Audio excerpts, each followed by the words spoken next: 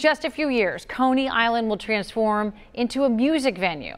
That's what the owners of the park announced yesterday. And now WCPO 9 News reporter Anna Azalian is live out there at Coney Island. Anna, you've been talking with people today about the impact this is going to have on our area. Tanya, I have, and people definitely have mixed feelings about Coney Island here closing, but everyone I talked with today seems to agree. Riverbend needs to be replaced, so that's what the owners of Coney Island say they're doing.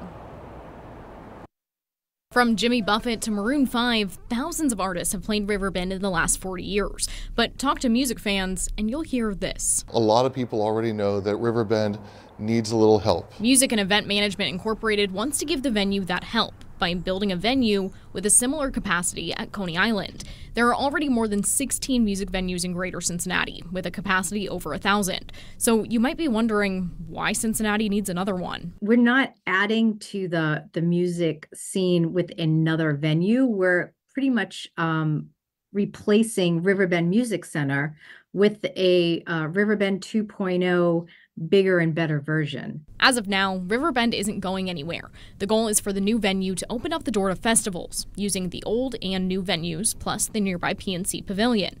This is part of the reason MEMI says it's building a new venue rather than tearing down the old one. And many festivals like Bunbury have come and gone in Cincinnati. So while MEMI says it's not sure why some festivals haven't been able to stick around, they think this new campus could attract more to our area. It's going to make it more cost effective to do festivals. Whenever you have to put up temporary staging and bring in portalets and everything is just like, not permanent, it always costs more. So to MEMI, having the permanent infrastructure will be a plus. And they're not the only ones who think this project is a positive. It's a tired facility. It needs some love. It needs some new investment to make it an attraction that we can get the best musical acts. Jeff Birding, the chair for Visit Cincy, says while we have several other music venues, this doesn't create too much competition with the others. All these music venues are different sizes.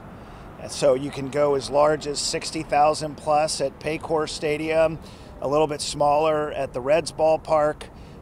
We've had music at TQL Stadium. Riverbend's a different size. Now, Riverbend also has a reputation for having traffic issues. It's something MEMI says it's been working on over the last couple of years. And coming up at 6, I'll tell you how it plans to address this once that new music venue opens up here at Coney Island. Anna Azalian, WCPO 9 News. Anna,